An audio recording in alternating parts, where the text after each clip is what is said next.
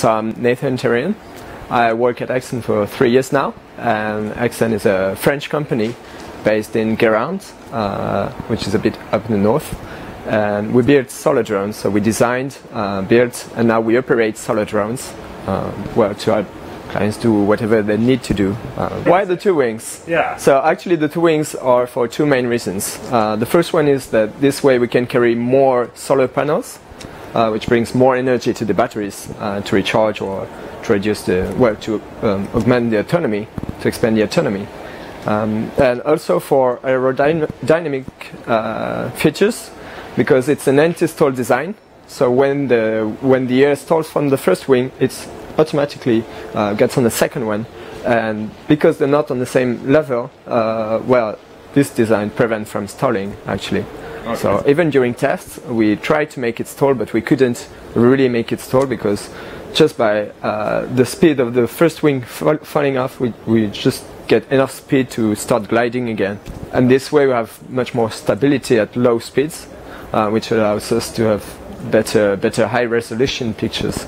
So actually this drone is multi-purpose, because we can carry up to 5 kilograms of payload, which means we can embed almost every payload available on drones at the moment. It grows from the basic cameras to high resolution ones. We also have gimbals or even lidars or radars.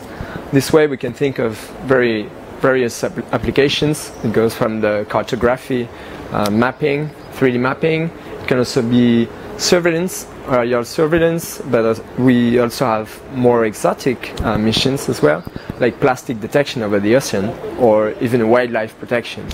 So it's really depending on the client's needs. We just adjust to them, propose some sensors to put in the drone, and then we just go for it. We're the only ones in France to have these solar powered drones. So about the autonomy, we still have batteries inside to store the energy.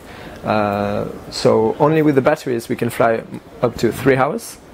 Thanks to the solar energy, we can easily do missions between 4 and 5 hours.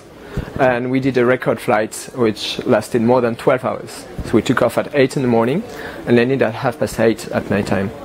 And because we're not allowed to fly during night time, it was basically the most we could do actually.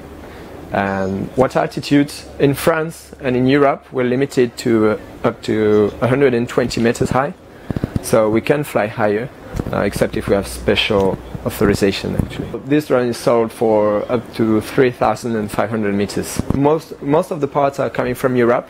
The fuselage is made in France, the wings are made in Czech Republic, the motors are made in Switzerland, and actually we try to have all the avionics coming from Europe, so to stay local and to have much more trust in our subcontractors. We just started the production phase, so we sold our first drone at the beginning of this year. We're hoping to sell many more, and as I say, we want to recruit. We're starting a recruiting phase as well.